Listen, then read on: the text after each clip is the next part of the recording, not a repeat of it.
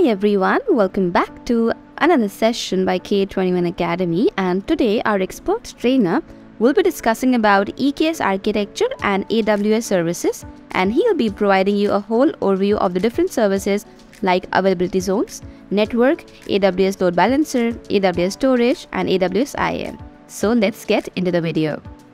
This is your on-premise, or this is, well, let's suppose your laptop, your home, and over the internet, this you might be client or you might be coming from here. I'm going to connect to AWS here, and this is my something called as a region. What is region? I'm going to cover that in a minute. And inside a region, I'm going to create a VPC, which is a network. I'll tell you about VPCs also. What is a VPC? I have something called as availability zone. I'll explain you what is availability zone as well. And then availability zone, inside the availability zone, I have my master node in my cluster, which is my control plane. I have my worker nodes, which are these 3 worker nodes. Assume right now 3 worker node. I've just shown you the deployment. You can have a EC2 in a managed, self-managed, or Fargate. Whatever. Assume for the time being these are my machines. So what is, I need to know what is my region. I need to know what is availability zone. I need to know what is VPC. I also need to know what is subnet. And so we'll cover, that's what I'm going to explain in a minute. Apart from that, a user should have some permissions to create these. So there's a policies, identity and access management you should have knowledge of. Then, excuse me, sorry. So ECR we already covered, which is a Elastic Container Registry. When we early at the start of this session, we saw that it's a repository to store images. And this is where, when I need to deploy my applications, I'm going to pull my images from here and deploy it on top of this cluster. So this is in a high level. We'll go back into once we understand the concepts. So first is terminology. I said region and availability zone. So this is my one region. Inside that, I have availability zone 1 and availability zone 3, 1, 2, 3. So region is nothing but a geographical location in which my AWS data centers are. And there are a lot of regions across world. And there is a region 1 here and region 1, 2 here. Inside region, I have something called as availability zone. And availability zones are nothing but my data centers in which I have my AWS servers, my networking, my storage, or power unit, cooling unit, all those things. So within a region, I have availability zone 1, which have data centers, and I have my servers lying here. Another availability zone here, another availability zone here. Now, these availability zones are interconnected by high bandwidth, low latency network, which means if I have to connect from this server here onto this server here, it will be milliseconds of no latency, basically low, very, very low latency. And why I want to have my servers across availability zone? These are different power units. So if there's any if there's any problem on this data center here, power unit or cold or anything, my servers in this availability zones are intact. So my it provides me high availability and disaster recovery. So if any problem in this particular servers here, but this servers in this availability zone will pick up, and so on. So when I'm creating my clusters, I want to make sure that my worker nodes are scattered across different availability zones, so that I put my one worker node here, second worker node here, so that what happens is if there is a problem with the server in this availability zone, at least my applications will be catered by this servers in this availability zone. So region and availability zone. I hope this is clear first concept. Now I said I'm going to create something called as VPC, and VPC is nothing but a network. And also I said within a VPC, I'm going to create something called as subnet. So what is VPC and subnet? So within a region, I create a network, and network is set of IP addresses. If I'm defining my servers, the servers need IP addresses. If I'm defining a load balancer needs an IP address so that these machines can talk to each other. I need my gateways or routers to connect to the external world. I need my gateways and connections to my connectivity between my master node and worker node. So the VPC is nothing but a network continuous block of IP addresses of a network. So for example, I can have a IP address starting from 0 to 10,000 is a IP network. And that network broken down into smaller network, which is here subnet, and that is my subnet. So a bigger network, I break it down to smaller network, that's subnet, and my machines, my worker nodes, when I say EC2, which is elastic compute or cloud compute, which is my Linux machines or Windows machines, my virtual machines, they run inside these subnets, and they get their IP addresses from here, and then I can connect to these machines from here. So when Mamta created a Linux machine, she created for Ubuntu install, she created inside a VPC. Inside that there was a subnet, and she created a machine inside that subnet, and that's how she got her IP address from that subnet. And she was able to connect to this machine through internet gateway. And again, so this is a high level on that. Now you might have now applications running your this is my worker node here, and this is my worker node 2 here, and my application running on this pod 1 here, my application running on pod 2 here. And what I can do is then I can put a load balancer on top of that, and my end users will connect from here to the load balancer. Load balancer will then in turn forward to pod 1 or pod 2 here. Now how it does, we'll look at a little bit later, but on a high level, load balancers does that on here. Now, so that is for my networking. I have networking my network for VPC, subnets, and load balancers. Now, another component I need to know is storage, because I'm creating these servers here, EC2, that servers need some storage. Moreover, when my application is writing, a persistent data should be stored on my servers. And AWS provide different type of storage like any other cloud. You have file storage service, you have block storage service, you have object storage service. Now, these are common storage terminologies. And if you don't know, maybe Google on this. Those are part of our AWS Solution Architect or AWS DevOps. We go in detail about what these different type of, but let me quickly explain you here what these are.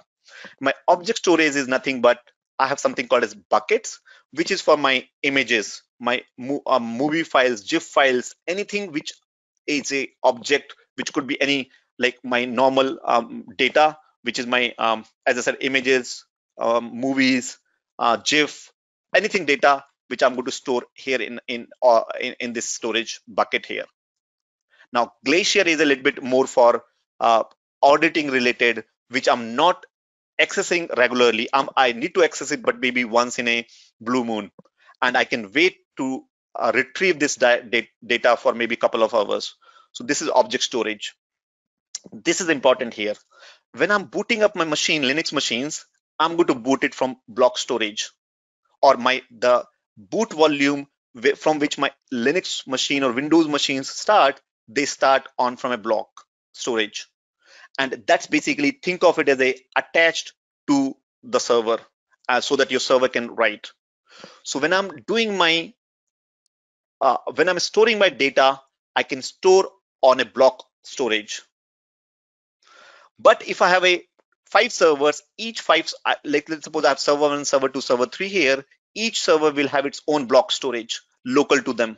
So the server 1 will have a local here, server 2 will have its own block, server 3 will have its own local. What if you want 3 pods to have the same data? Yeah, so you might have my pod running here and pod running here. These 2 pods want to write it to the same location, same storage. Ultimately, you want to read and write to the same storage. You can also have something called as Elastic File Storage Service, which is a shared NFS mount data or storage option, which will be one single file system will be presented across different containers together. So now another one you should be doing and keeping an eye on is users, groups, policy, and roles in AWS, because right now in the training, in this demo, in this training we are doing, we are giving everything from a super user, which is a root account. But in actual implementations, you will never have a root account, or you'll be lucky if you got a root account. You'll be creating your own something user, my user or Mamta's user or Piyush or Darshan's user, individual your user, and that user will be granted a permission or policy. So policy is nothing but a set of permissions that dictates what you can or can't do. So for example, I can only have a read access to my ECR, which is Container Registry, or I can have a read, but I can also go and push the images onto registry, or I can go and create storage, but I can only create a storage up to 5 gig, or I can limit the quota. So that's a set of permissions. I can attach these permissions or policies to a user, or I can attach to a role, and then role can be attached to a user, or role can be attached to another service. And collection of these users, I can put them into a group and give them write access. Now later when you're going to do these labs, you're going to create some roles and you'll be assigning those roles. For example, when my Kubernetes cluster is running, Kubernetes cluster should have a access to my EC2 instance from where I'm running should have the Kubernetes cluster role, or it should have a role to read the images from my Docker, or sorry, my ECR Elastic Container Registry. It should have a read access to pull the images from the from a registry, and so on. So that's my users, policies, roles. Again, I'm going to keep it high level because we are not doing AWS. We are doing AWS service on EKS and for mainly for EKS and ECR. So these are some of the other services you should be knowing if you're going AWS, and these are separate set of services. So you have compute. Within compute, you have EC2, which is Elastic Cloud Compute, which is your virtual machines. You have EC2 auto scaling, which can scale up based on the demand. You can spin off automatically, scale up or scale down your machines. You have Elastic Load Balancer, we've covered briefly. You have Lambda, which is a function someone was asking earlier, which is a function for compute, or like, sorry, serverless for functions, which means I can say, give me 2 plus 2. And so sum. So I'll enter 2 values and my function says add them and return response. So it will do 1 and 1, 2. It'll give the response. So it will spin off for a second the function, do the compute, return the response, and die out that function or the compute. So I'm only using the compute processing power for the time I need it, and after that I don't pay. I only pay for what I use. For example, you in Alexa, you say, hey Alexa, what's time now? So that's a function. It will say, hey, time is now. So it will spin off a function or a compute. It'll calculate the time, send you the time back, and it'll die. Like that, I'm just giving a layman's term an example of Lambda, and like Beanstalk. Now I don't want to go into too much into details, but here these are the AWS services on different services are available on, and these are the things you should be knowing if you want to go into EKS and ECS. Take that to the next level.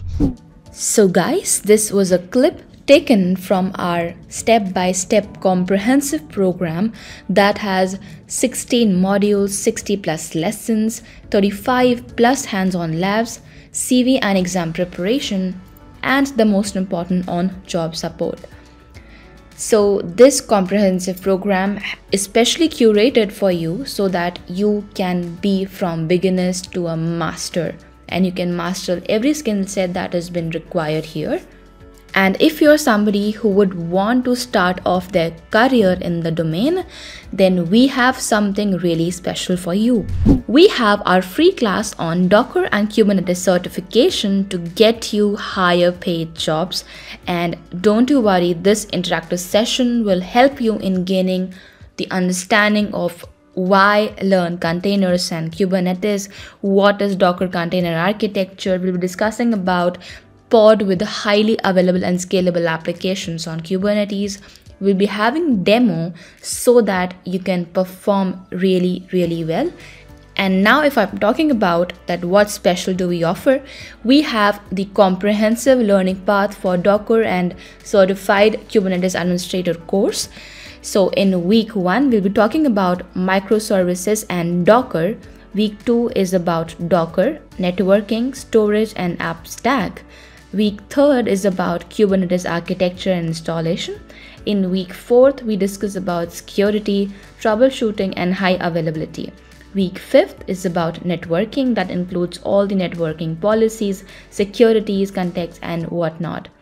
And one thing that I have to mention here is that with every session we have labs so that you can practice whatever is being discussed in the class, and this give you a knack over everybody because you will have the practical knowledge.